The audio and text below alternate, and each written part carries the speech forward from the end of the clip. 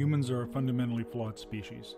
The foundational flaws that affect us all is that we make assumptions, we're biased, and we have fixed mindset. These flaws have a dramatic impact not only on how we solve problems, but where we look for them. But there is a way out of this. Evolutionary computation solves these problems by iteratively creating incrementally better solutions from bad ones over time. Let's take a look at this in more detail. The evolutionary process starts in the real world that produces boundless streams of data. Not all this data is influential in our problem, so we need to identify that data which is causal. Using that data, we can create virtual models of the problem, otherwise known as digital twins. This twin acts as a surrogate through which we can find optimal solutions to our problems, that is, our prescriptive solutions. These prescriptions then are applied back to the real world. Here's an example. Consider a salmon fishing operation that is interested in producing really super fat salmon in the shortest amount of time with the least amount of resources. From the causal data, digital twin salmons are created, from which prescriptive feeding programs are evolved and tested against them.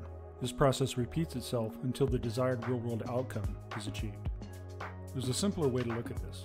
Start with the what, which leads to causally predicting the why. Then, the how is achieved through evolutionary prescriptions. In our example, the salmon farms are what, the fat salmon are the why, the prescriptions are the how we evolve and test our digital salmon. Why is evolutionary computing so important? Let's start by looking at traditional programs designed to achieve desired outcomes, that is value. These are based on feed-forward systems, which typically produce linear results.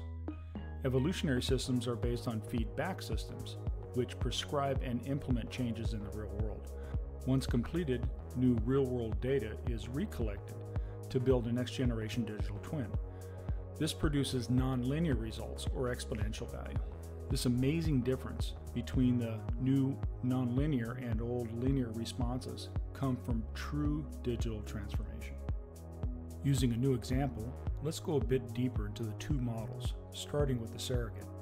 In this example, we will create new prescriptive tests for application development, each test characterized by its type and variation. Against each test characteristic, we have a set of historical application descriptions from which we know the development cost, speed, and quality.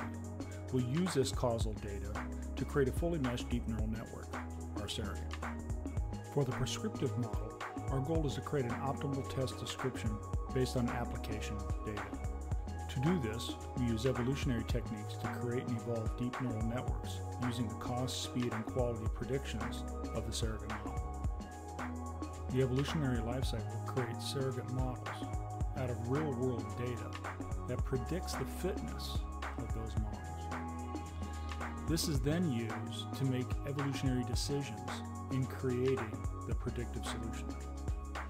This is our feedback cycle. Evolutionary computing is pretty powerful.